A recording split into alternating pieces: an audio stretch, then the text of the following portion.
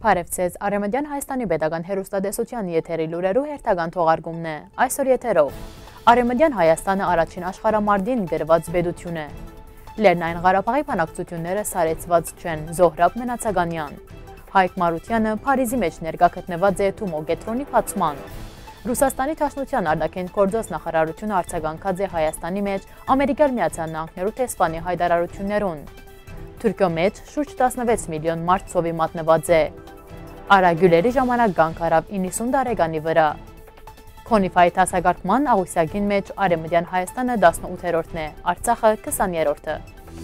Արեւմտեան Հայաստանի պետական հեռուստաընկերությունը կշարունակի ցեզի ներկայացնել Արեւմտեան Հայաստանի եւ հայկական լեգեոնի, ինչպես նաեւ այլ զինված խումբերու գազմավորման ու գործունեության ընթացքը։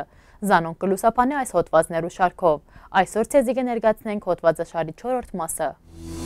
Հայաստանի Հանրապետության Արտաքին Գործոց Նախարարի պաշտոնակատար Զօհրապ Մնացականեանը այսօր կառավարության նիստեն յետ լրագրողներու հետ ջեբազրույցի անդրադարձած է Լեռնային Ղարաբաղի Հանրապետության բանակցություններուն, նշելով, որ անոնք սառեցված չեն։ Ինչպես են սառած, հաբա մեր հանդիպումները 5 ամսվա մեջ այսքան զարգացումներ եղած են։ Դուք կսեք սառեցված են, մենք իմ գործընկերոջ Ադրբեջանի Արտաքին Գործոց Նախարարին հետ հանդիպած ենք 2 անգամ։ Վարչապետը հանդիպում ունեցած է Ադրբեջանի նախագահին հետ։ Սա գործընթաց է, նշած է Զօհրապ Մնացականեանը ավելցնելով։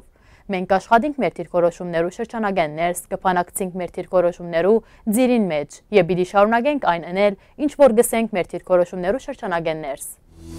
Փարիզի քաղաքապետ Ան Իդալգոյի հրավերով աշխատանքային այցով Ֆրանսիայի մայրաքաղաք այցելած Երևանի քաղաքապետ Մարութեանը ներկա գտնված է Փարիզի մեջ Թումո կեդրոնի բացման հանդիսավոր արարողության։ Երևանի քաղաքապետը Փարիզի գործընկերոջ ուղեկցությամբ շրջած է կեդրոնը, ծանոթացած է բադանիներու համար ստեղծված պայմաններուն եւ հնարավորություններուն։ Նկարներուն ուղված ելույթը իր խոսքով քաղաքապետ Մարութեանը ընդգծելով երկու մայրաքաղաքներու բարեկամական հարաբերություններու կարեւորությունը նշած է, որ Երևանի քաղաքապետարանը պիտի շարունակե եւ զարգացնե սերտ համագործակցությունը Երևանի եւ Փարիզի մեջ։ Կարեւորելով Փարիզի մեջ Թումո կեդրոնի գործունեությունը, Մարութեանը նկատած է, որ այն թվային աշխարհին մեջ ինքնատրսևորվելու եւ գայանալու հրաշալի հնարավորություն է բադանիներու համար։ Ռուսաստանի արտգործնախարարությունը արձագանքած է Հայաստանի մեջ ԱՄՆ-ի դեսպան Ռիչարդ Միլզի յայտարարութիւններուն։ Վերջինս կավարտե իր առաքելությունը Երևանի մեջ։ Մասնավորապես Արտաքին Գործոց պաշտոնական ներկայացուցիչ Մարիա Զախարովան հայ-ամերիկյան արևդրային բալադի ներկայացուցիչներուն առջև ջեբազրույցի ընթացքին մեկնաբանած է, թե այդ ելույթը գարանցնանար իր բարձունակ ուղղախոսությամբ։ Աննշած է, որ դեսպանը հայտնած է, թե իր երկրի կառավարությունը ավելի ճիշտ Հայաստանի մեջ ԱՄՆ-ի դեսպանությունը տասնյակ տարիներու ընթացքին նպատակաուղղված աջակցած է հայկական հասարակության որոշակի խումբերուն եւ Հայաստանի կառավարության որոշակի ներկայացուցիչներուն։ Ընդ որում, այլ երկրի ներքին գործերուն միջամտելու մասին դեսպանը խոսած է առանց ամոթի նշույլի, ավելին նույնիսկ հբարդությամբ։ Իբրև թե այդ ամենը արդարացված եւ անհրաժեշտ է բարի նպատակներու իրականացման, Հայաստանի մեջ ավելի արդար հասարակություն ստեղծելու համար, ըսած է Զախարովան։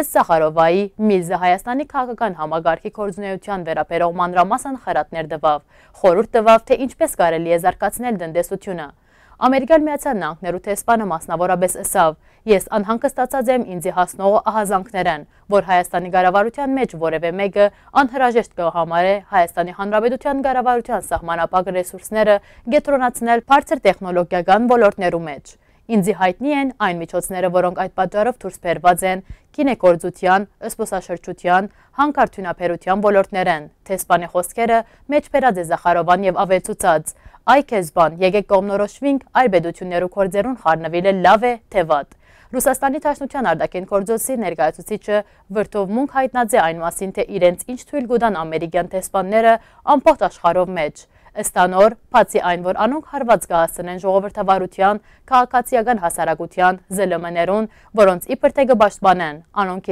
իրենց այլ հարված կհասցնեն, մերկացնելով ԱՄՆ-ի քաղաքական կյանքեն ներս տեղի ունեցող երկերեսայնությունը։ Այս ամենը վառ գերբով կփնութակրեն Վաշինգտոնի ներկայիս քաղաքականությունը, որուն հատուկ է արտասահմանյան պետություններու գործերուն միջամտելը, ամփոփած է Զախարովան։ Թուրքիո սպառողներու իրավունքներու միությունը հոկտեմբերի 16-ին նշվող սնունդի համաշխարհային օրվան առթիվ զեկույց հրապարակած է։ Ըստ այդմ, Թուրքիո բնակչության 20%-ը կամ գրեթե 16 միլիոն մարդ ամեն օր չի կարողանար բավարար սնունդ հայթայթել։ իսկ բնակչության ավելի քան 60%-ը կամ շուրջ 48 միլիոն մարդ գաբրի աղքատության մեջ։ Էրմենի հաբարի փոխանցմամբ զեկույցին հեղինակները հաշվարկած են, որ 2018 թվականի սեպտեմբերի թրությամբ 4 անց է փակացած մեկ ընտանիքը բավականաչափ սնվելու համար ամսական պետք է ծախսե $340։ Եթե հաշվի առնենք նաև ընտանիքի մնացած բոլոր ընթացիկ կարիքները, ապա նման ընտանիքի միջին ամսական եկամուտը պետք է կազմե $1100։ Հոգին ավանդած է Ստամբուլահայ հայտնի լուսանկարիչ Արա Գիւլերը։ Աշխարհի ամենահայտնի 7 լուսանկարիչներն մեկը մահացած է սրտի անբավարարության հետևանքով։ Գիւլերը ծնած է Ստամբուլ, դպրոցական տարիներուն աշխատած է թուրքո կինոստուդիաներու մեջ եւ հաճախած է թատերական դասընթացներու։ 1950 թվականին սկսած է աշխատել նոր Ստամբուլ թերթին զուգահեռ ուսանելով Ստամբուլի համալսարանի տնտեսագիտական ֆակուլտետի մեջ։ Որոշ ժամանակ անց տեղափոխված է Հրրիեթ թերթի խմբակրություն։ 1958 թվականին դարձած է ամերիկյան Lifetime հանդեսի թրքական մասնաճյուղի միջին արևելքի առաջին թղթագիծը, ինչպես նաև գործակցած է միջազգային քանի հեղինակավոր լրատվամիջոցներու հետ ֆրանսական Փարիզ Մաչ, գերմանական Stern եւ բրիտանական Sunday Times-ին։ 1961 թվականին ավարտելով զինվորական ծառայությունը աշխատանքի անցած է Հայատ թերթին գլխավորելով լուսանկարչական բաժինը։ 1960-ականներն անոր լուսանկարները զարդարած են անվանի քրոներու քիրքերն ու ցուցադրված են աշխարհի դարբեր ցուցահանդեսներուն։ Լուսանկարած է այնպիսի աշխարհահռչակ մեծերու, ինչպիսին են Բերտրանդ Ռասելը, Մարկ Շակալը, Ալֆրեդ Հիչքոքը, Թենեսի Ուիլյամսը, Պաբլո Պիկասոն, Սալվատոր Դալին, Ուիլյամ Սարոյանը, Սերգեյ Փարաջանովը եւ այլք։ Բարգեւադրված է ֆրանսական Legion d'honneur 2005 թվականին, թրքական Grand Prize of Culture and Art 2009 թվականին, Նյու Յորքի Lucy Award մրցանակներով։ Անոր մականունն է Ստամբուլի աչք կամ Ստամբուլի լուսանկարիչ։ Ստամբուլի կեդրոնին անոր արվեստանոցին հարող հատվածին գտնվող սրճարանը անվանակոչված է Արա Կաֆե։ 2014 թվականին այցելած է Հայաստան։ Հայ ըլլալը առավելություն է եսած է Գիւլերը ավելցնելով, որ ինքը երբեք չէ թաքցուցած իր ասկությունը։ Արեւմտեան Հայաստան անկախ ֆուտբոլային միություններու համադաշնությունը ConIFA հրաբարակած է ազգային թիմերու վարկանիշը իր գայքին։ 1232 միավորով Արեւմտեան Հայաստանի ազգային հավաքականը 18-րդն է, իսկ Արցախի ազգային հավաքականը 1156 միավորով 20-րդը։ Համեմատության համար նշենք, որ Աբխազիայի հավաքականը 1334 կսպաղեցնե 8-րդ հորիզոնականը, իսկ Հարավային Օսեթիայի ազգային հավաքականը 1057-31-րդը։ Օքսիդանայի թիմը գլխավոր է վարկանիշային աղյուսյակը 1443, որուն գահաճորդ է Հյուսիսային Գիբրոսը 1432 եւ Գարբաթալին 1428։ Այսօրվա համար նախադեսած ենք այսքանը։ Հաջորդին ցեզի կներկայացնենք Քեղարթավանքի երգչախումբը։